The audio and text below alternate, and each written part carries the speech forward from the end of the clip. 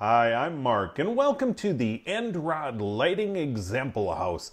In this house, I'm going to show you 10 different end rod lighting examples that you can use in your own builds, where the end rods are obvious, but not so obvious. Let's take a look. In here, I've got a bunch of different examples, and I'm going to go through each one, give you an idea of what we're looking at. This first one here is a floor lamp, and all it is a simple redstone lamp on top of two end rods that are stacked nose to nose. It looks pretty good, and in this case we had to go down to a wool block, but overall this is a pretty nice looking floor lamp. Over here is a table lamp. Now you don't have to put it on a block like this. You can put it on anything you want, but it ends up being a pretty nice looking table lamp. The only thing I don't like is this block's a little bit bigger than it probably should be, but it'll get you by. Next up is a table. Now you can make this table any size you want and just put those four end rods in the corners. All that is wool carpeting. You can make it any color you want. So I just did the white because I thought it went really nice with the end rods. Let's close the door here quick, makes me nervous. All right, now if we look up at the ceiling, you can see these fluorescent lamps. Now that's my own design. It's something I came up with, and I'm sure you can come up with something similar or better that looks like fluorescent lights in the ceiling. Isn't that cool though? I like that. You can also do bars on the windows. Now this is something you'd want to put into a very specific build, maybe like a jail or something like that.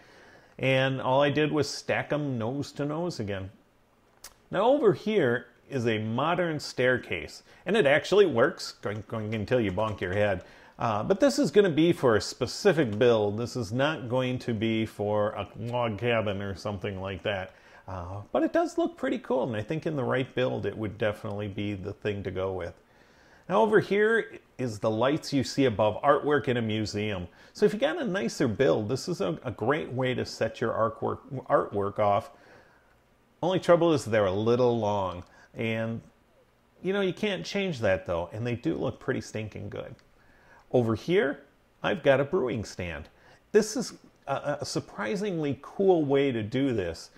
I've seen them on blocks, I've seen them on extended pistons, and it really looks elegant and nice on an end rod. So give it a shot. And here's my favorite. This is an end rod. Can you see it in there? Now this takes a little more effort to make, but the cool thing is that you can light up someplace and really hide this in such a way that it's not going to be visible.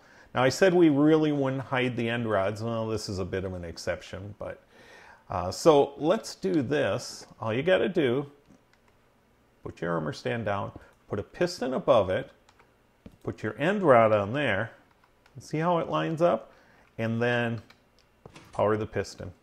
And now if we break this and break our piston, there it is down inside.